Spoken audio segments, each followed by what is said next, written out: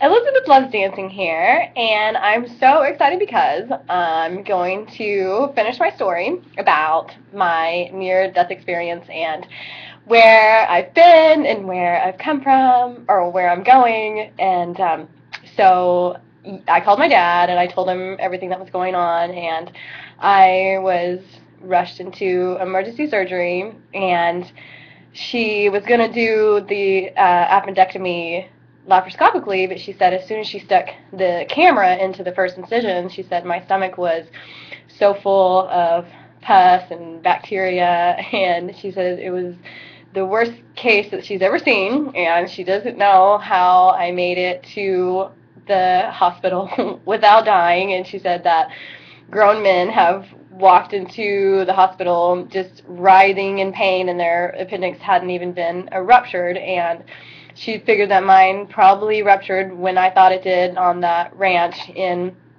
Skiatook. And so for 2 days it was just pumping bacteria and pus and all kinds of nasty stuff into my abdominal cavity.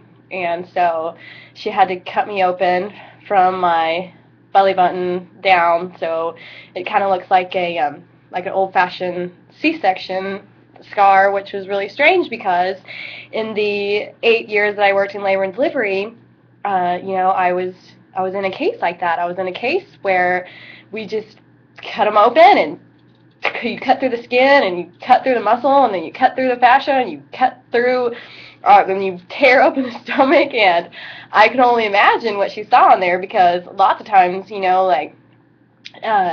I would just was there with we cut into the uterus too to get the baby out, but it was just so strange that I was ended up having kind of the same kind of surgery happen to me. And I was like, I know what they did, I know what tools they used, I kind of know how she sewed me up. And so it was so interesting how that worked. But anyways, I had to stay 4 days in the hospital because the antibiotic they had me on, they could only do IV because it was so strong, because she wanted to make sure that she got everything out of it, everything cleaned up and killed, and I was going to survive and stuff like that. And so it was just really strange going home after that, because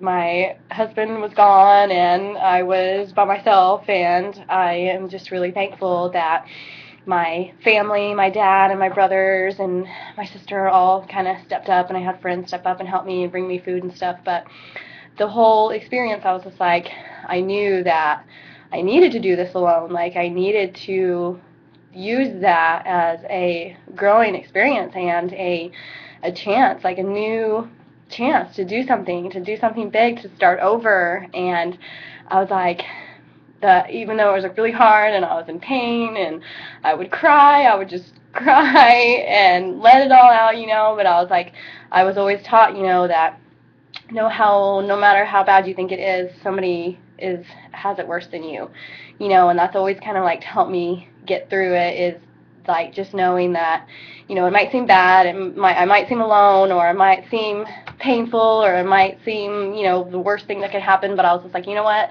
there's somebody out there that is in a worse spot than me, and I just need to be thankful for where I am, and just keep going. And that's when my vision kept getting bigger, and I was just like, I can do this, even on the times where the time I remember I was like in so much pain and I couldn't reach my pain medication, and I was just like, why? I was like, why is this happening to me? And I was like, but it didn't last very long, because I was like, I know why this is happening, and I just felt calm, and I felt like there was somebody there with me, watching over me and helping me, and I'm just thankful for that. And so after I healed up from that, and I just thought it was really strange, and I'm not going to hold a grudge, but I was just like, this person, my ex-husband or whatever, I was just like, how can he, not be here for me, but I was just like, no, I'm not going to think that way, I'm not going to hold a grudge, and I'm going to love anyways, and I'm going to just keep going and do what I'm supposed to do, or do what's in my heart, So, anyway, I made it through, and after I healed up and I was able to, like, walk around, and I was like, I don't have a job, I don't, I don't know what I'm going to do. And so thankfully a good friend of mine was just like, well, you know, he's like, I have a bartending position, a day job at this hotel, and, you know, you can do that until you figure out what you're going to do. And so I was like, thank you. And so I started working there. But the whole time I was there, I was still dreaming. I had this gigantic vision of dancing and what can I do to make money, and like I'm not going to stop until I do this, you know. And then but I was still kind of stuck, you know. I was doing what I was used to, waiting tables and bartending and stuff like that, but I was really proud of myself because I wasn't drinking or anything like that, so that was good. And then next thing I know, it was like last summer, and I hadn't been to a pool party. Like, I hadn't been swimming, I hadn't put on a swimsuit, like, the whole summer, which is so strange, you know, because summertime, you're going to swim and all the other kind of stuff. So this friend on Facebook said that he was having a pool party, and I was like, something was just like telling me to go there. They're like, you need to go to this pool party. I was like, I don't know this person. I was like, what am I going to do? I don't know this person. And so, but I was like, look, you need to go to this pool party. You need to go to this pool party. And I was like, okay. So I just messaged him on Facebook, and I was just like, yeah, I see that you're having a party. Can I come? And, you know, he was just like, yeah, you know, sure, you can come. And so luckily I went, and I met this really special person, and he's in the circus. And kind of a long story short, the circus is a whole nother blog about how the time I had the circus, but long story short, I met this very special person, and we toured with the circus for 6 weeks, and it just really inspired me to keep doing what I love, because, you know, they are performance people, and I got to be around performance, and I got to bring on these people with passion and, like, family togetherness, and, you know, just you get through it. Like, you know, there were trials and, you know, some tribulations and stuff like that, but you just get through it, and you perform, and you entertain people, you inspire people. And I became good friends with the head mother of the circus, and we were talking, and she was just like, you know, she's like, if it's in your heart, then you can do it. And I was just like, thank you so much for saying that, you know. And so ever since I've been back, I've just been like, okay, here's my vision. I have a gigantic, huge vision of